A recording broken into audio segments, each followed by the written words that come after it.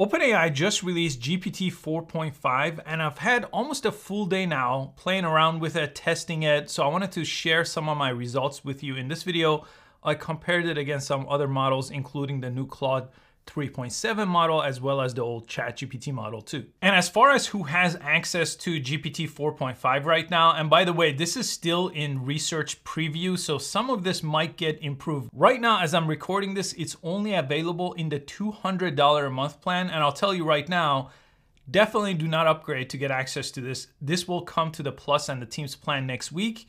And if you have the education plan or the enterprise plan, you'll get it the week after that. And based on everything OpenAI has said about this, if you look down, you'll see there is so many models now that just about everyone, including myself, is just getting completely confused and overwhelmed.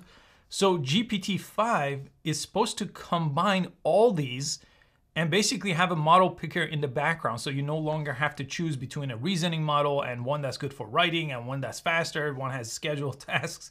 It should all be into one. So I can't wait for that. That's gonna simplify a lot of this. But for now, we'll choose this one. A couple of things I wanna point out about it before I'll demo it here. Okay, OpenAI is calling this the largest and the best model for chat, but they are also saying this is not a reasoning model. So when it comes to benchmarks, it falls way short of things like O1 or DeepSeek R1.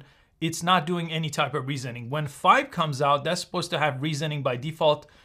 4.5 is supposed to be the last non-reasoning AI model. And a few things I wanted to test in this video is saying when it comes to simple Q&A accuracy here, that it scores higher than GPT 4.0 and even the reasoning model here. So it has a broader knowledge base, 62% here. And it's also saying when it comes to hallucination, it is hallucinating at a lower rate.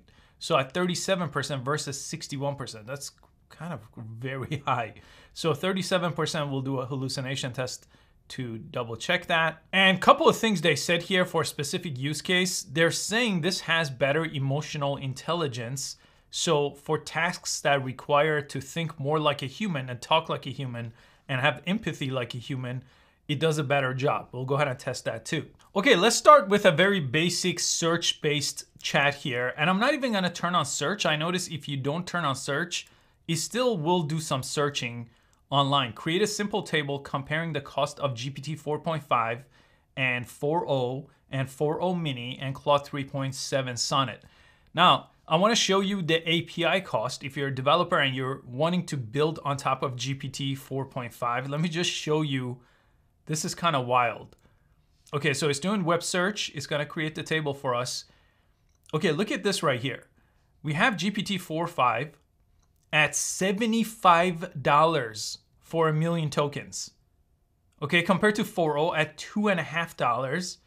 And this one is usually if I'm building anything with the API or using the API for automations and things like that, this is what I'm typically choosing. And yeah, this is 15 cents. And look at on the output side, $150. That is just crazy. This is not at all usable for anyone that's doing anything in the world of developing apps with AI. No one is going to use this. So I'm very confused by this pricing right here. And again, because they're short on GPUs right now, as I'm recording this, is only in the Pro plan. And by the way, the first time I ran this prompt here, I just did a live here, but the first time I ran it, it actually gave me the wrong number here. I was using 4.5. This should have been 150. It wasn't 150. So I looked at the source. It put the source here. I clicked on the source. And it was like behind a paywall. So I don't know where he got that information from.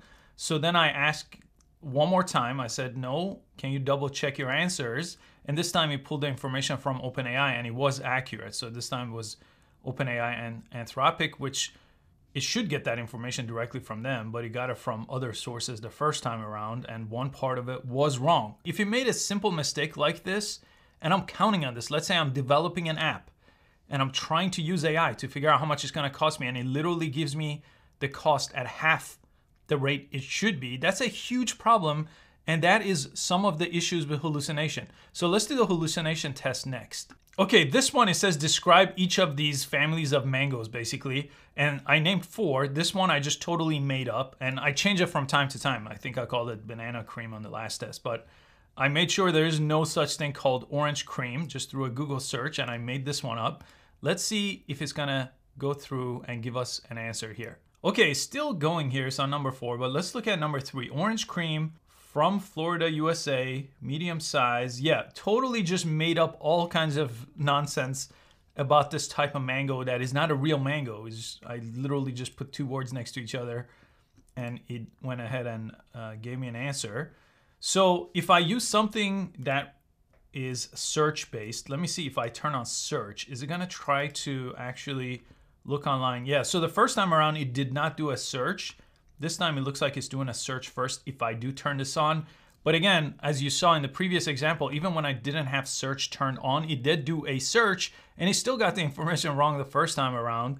And usually when I do these tests, I just want to show you my results right off the bat. I'm not like picking and choosing from these prompts. I'm showing you exactly what I get on my very first attempt at it.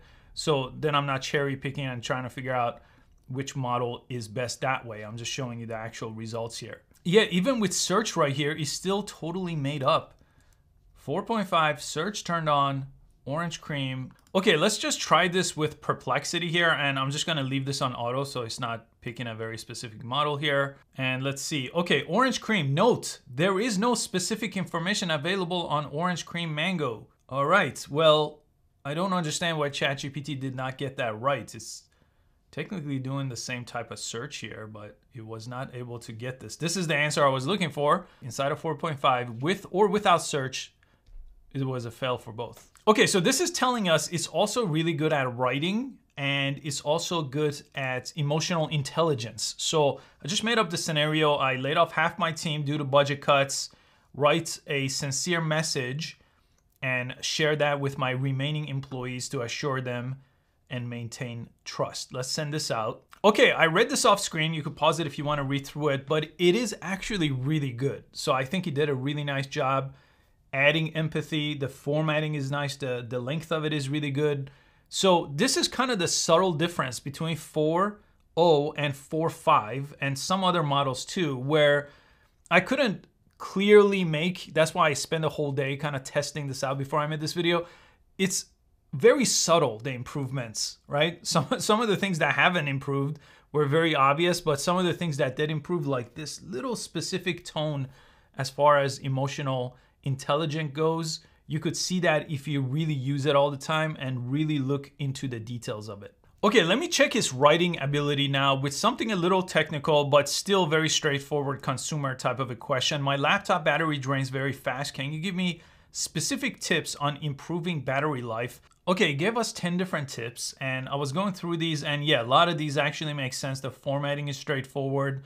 The language I really like, very straight to the point. It's not strange in any way. It's not promotional in any way. So this is exactly the type of answer I was looking for. So far, good on emotional intelligence, good on writing. Let me just compare this against 4.0 though, because I feel like I was getting good answers out of 4.0 with this type of question. Okay, power and display settings, same kind of thing there. Low power mode, reduce screen brightness. It did the exact same thing. It gave me the Windows option and the Mac option here. And it even broke it up into categories, system maintenance, hardware, right? It kind of gave me different tips inside of each category. So I don't know, maybe this is actually more comprehensive. We got 17 tips and I did not give it any specific information on how many tips I was looking for. Okay, so I guess I don't see a big improvement there with 4.5. Okay, and he's telling me it's really good at coming up with ideas, right? Having kind of a smart partner to talk to. I want to create a new company that utilizes AI to help business owners. Give me 5 ideas for that. Okay, AI-powered financial forecasting assistant. Okay, automated AI customer service agent. That's good. AI content and social media manager. That's good. AI-powered inventory manager. That's a good one too. AI business insight platform. Yeah, these are all pretty good ideas. Let me see if I ask it to give me more information about number 5. Say, break down number 5 for me. Okay, AI-powered platform designed to centralize, analyze, and interpret data from various aspects of a business, such as marketing, sales, operation, finance. Yeah, I could probably use an AI-powered tool like this for small and medium-sized business owners, entrepreneurs with limited resources. Okay, we got a breakdown of the core functionality of it. Yeah, this is definitely a pass. It's doing a really good job. And I just checked Claude 3.5 Sonnet here, same thing. And it sort of gave me very similar type of thing. Automated customer Insight Engine, AI contract analysis and negotiation assistant. This one actually pretty good. Supply chain management. So similar. Let me ask it to give me more about number 4. Okay, so for number 4, it started with core functionalities this time. So same kind of thing, business impact. But the answer I got out of ChatGPT, a whole lot more comprehensive. So we had the target audience, core functionality here, and it's more detailed, tech stack, monetization model, key benefits, right? So we got a lot closer to an entire business plan right off that very first prompt. Okay, let's see if it's any good at analyzing document. Any red flags? I'm gonna give it almost no context, okay? I'm just literally gonna upload this NDA document. Okay, so the first thing it's saying is you need some kind of a termination of the relationship in there. It's indefinite right now, so you may want to put something like 3 to 5 years. Here it's telling me to exclude some things that are not necessary, add a clause to address compelled disclosure. Yeah, this is actually really good. I think he did a good job here. And that was just a boilerplate NDA. Actually was like a made up one, didn't have any information. I just wanted to see how it would go through a legal document here. And I think he did a good job with that too. But again, if I choose 4.0, which I was doing these type of things with 4.0 before, okay, this is gonna give us a similar breakdown probably. No time limit, right? So it's asking for the same kind of termination. No mention of consequence if there is a breach. Well, that's kind of a big thing we should probably add. No explicit clause on third party. Yeah, so I don't know. Again, not a huge leap. And I know I'm being critical of it, but you know, they released like 5 different updates since the release of 3. So when there is a big update, like another big frontier model like GPT 4.5, I was expecting a whole lot more. I literally spent a whole day trying to find some benefit for wanting to use this over 4.0. And today, after I did my testing, I reverted back to 4.0. And one of the reasons why I'm not using 4.5 as much, I'll show you right here. Okay, let me just show you the difference in speed. I'm using 4.5 and I have them side by side with 4.0 here. And I'm gonna send both at the same time and you'll just look at the speed of these right away. This is one of the slowest models I've ever used, and this is not a reasoning model. The reasoning models, fine, they need to be slow because we need to get accurate answers, you need to analyze. If we use something like a free model like Gemini Flash, for example, and I ask the same exact question here, I mean, look at the speed of this thing. Even if I use Claude here and ask the same question, the speed is, again, much better than GPT 4.5, but also much better than 4.0. This one always gives shorter answers, I found, Claude, compared to the GPT models, especially the new one is giving us more comprehensive answers. So there is some good, but there's also a lot of bad. So I have a feeling with 5.0, a lot of that complexity is just gonna go away. We're not gonna have models to choose from. Reasoning is gonna be the default. Speed is gonna improve. And we're gonna have something where we don't really have to study this like every single day to figure out what's best, which app to use, which model to use. So we'll see where it goes from here. Let me know what you thought of it. If you have a chance to test it out for yourself, love to hear your feedback. Thanks for watching. I'll see you on the next video.